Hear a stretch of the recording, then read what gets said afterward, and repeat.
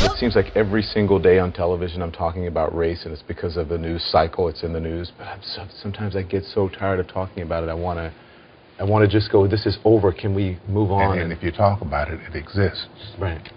Yeah. It's not like it exists and we refuse to talk about it, but making it a bigger issue than it needs to be is a problem. How are we going to get rid of racism? Stop talking about it.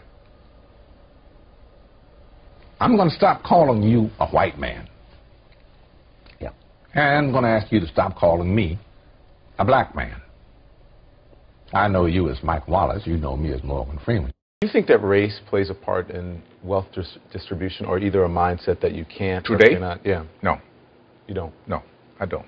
I don't. You and I, we're proof. Why would race have anything to do with it? Put your mind to what you want to do and go for that.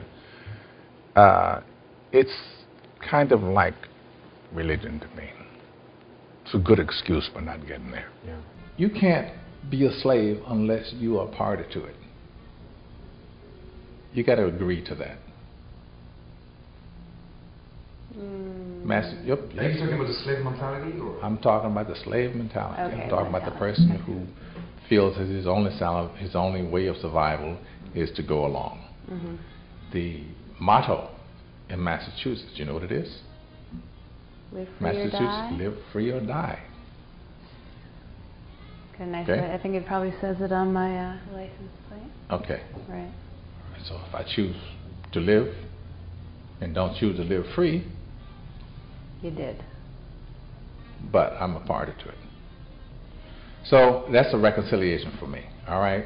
Hey, nobody can belittle you without your consent. Courage is the key to life itself. There are a lot of people who are born in situations where they say, well, I'll never get out of this, so they won't. I say to people who say, well, I would like to have done so and so and so. So, well, you could have done it. So, well, I couldn't get out of here. Man, the bus runs every day.